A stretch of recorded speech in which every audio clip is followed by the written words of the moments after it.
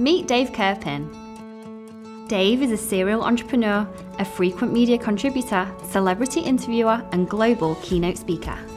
Dave is one of LinkedIn's influencers, and his post, the 11 Simple Concepts to Become a Better Leader, is our top leadership post. Dave is also a New York Times best-selling author of 4 books. He's captivated audiences around the globe on topics such as getting what you want using better people skills, social media and business, and authentic leadership.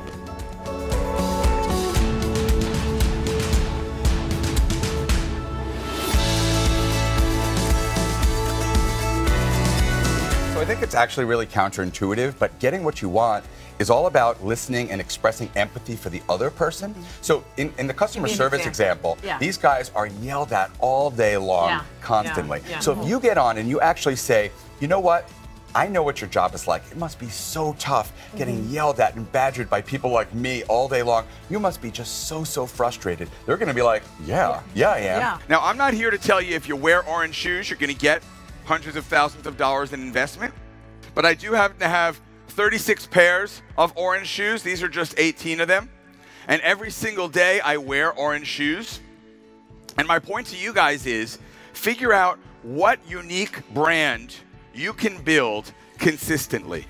Maybe it's a certain color tie, or a purse, or glasses, or a ribbon in your hair, or shoes, or a certain color that you wear, earrings, necklace, handkerchief. Pretty much everywhere I go, people stop me in the airports, on the trains, just to have a conversation with me about my orange shoes. What's your unique personal brand? How can you provide value for Barbara Corcoran or Mark Cuban or these people? And I remember I spoke to a group of college students recently, and I said to them, everyone in this audience can absolutely provide significant value for every single Fortune 500 CEO. All you need to do is send a LinkedIn message and say, I would love to do a free 15-minute demo of exactly how to use Snapchat. And they were all like, these people don't know how to use Snapchat? I was like, no, none of us old people know how to use Snapchat at all. But it's true. And maybe you don't know how to use Snapchat, and maybe this example won't work for you, but there is something that you know how to do. Absolutely can add value to any person's life that you want to meet. And if you are really thinking, how can I add value and how can I make it easy through a mutual connection to someone, you can meet just about anyone on the planet. Content is currency. How important is social media to a small business, and how do you get started?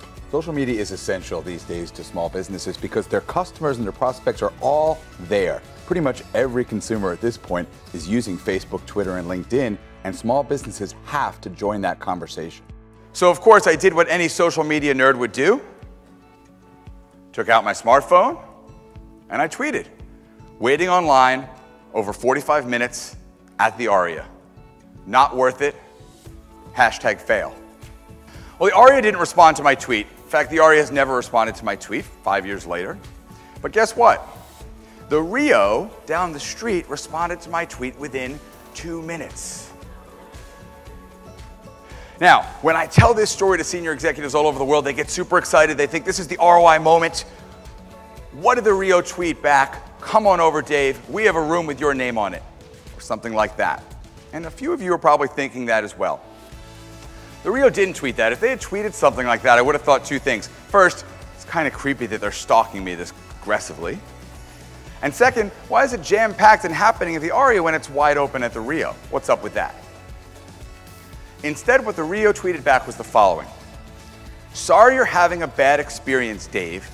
Hope the rest of your time in Vegas goes well. Sorry you're having a bad experience, Dave. Hope the rest of your time in Vegas goes well. Well, guess where I stayed the next time I went to Vegas, and the time after that, and the time after that. Ask any small business how they've grown their business. They're going to say word of mouth and referrals. And what LinkedIn and social media in general does is Facebook and Twitter. Facebook, Twitter. It makes it much easier to do word of mouth at scale and to generate referrals without having to pick up the phone as much. Now, a lot of folks, when they get active in social media, they want to use social media to grow their business. They think about getting on Twitter, getting on Facebook, getting on LinkedIn, and talking and selling. And that's the absolute opposite of what the successful company does in social media. But for years, we were good at the talking part, but we didn't spend a lot of time and energy on the listening part because we couldn't. Social media allows each and every one of us to listen at scale to our customers, to our prospects, to our competitors, to vendors, to other folks in the industry, to our employees. And then once you listen to that data, you can actually start to do something. Then you can start talking. Storytelling is the most powerful way to put ideas into the world today. And you know what? I would argue that storytelling has always been the most powerful way to put ideas into the world. But there's a big difference. Because now, for the first time ever, thanks to social media, we can all tell our story much faster, much cheaper, and to many, many more people. The thing that's so amazing about social media storytelling is you can tell a story with an iPhone video that you shoot in 30 seconds, post it to Instagram or Facebook or Vine, and if it doesn't resonate, tell another story tomorrow. Tell another story 2 hours later. There's almost no barrier to entry to social storytelling, so you can continue to craft your story day in and day out.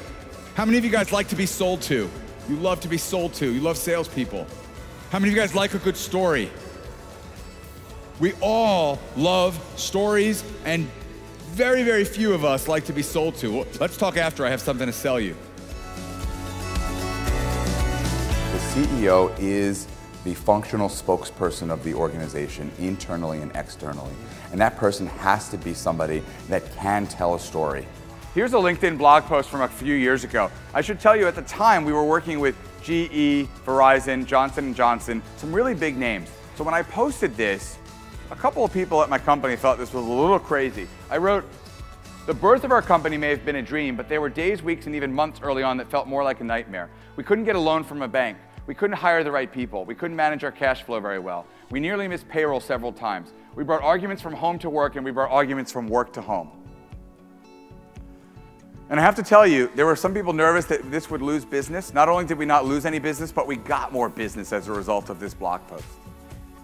The reality is that authenticity and vulnerability breed trust, and trust breeds business. I really firmly believe that gratitude is the best drug on the planet because there's no side effects.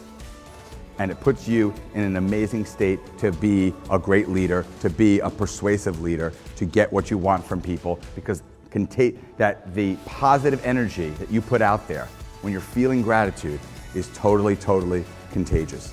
I interviewed a couple hundred CEOs and world leaders for my second book, Likeable Business, and I realized one of the running threads was gratitude. Sheldon Yellen, the CEO of a company called Belfor, writes thank you notes to his employees every day on their birthday. Now that's interesting, but it's even more interesting when I tell you that Belfor has 8,000 employees. So he writes an average of 17 cards every single day. More important and exciting than saying I'm sorry is saying thank you. Because people that have nice things to say, these are your ambassadors of Quan, to quote Jerry Maguire. These are the people that are willing to go out of their way to talk about you. And these are the people that we want to absolutely respond to each and every one of them and say thank you.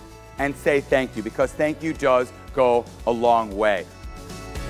Inquire now about booking Dave Kerpen for your next event.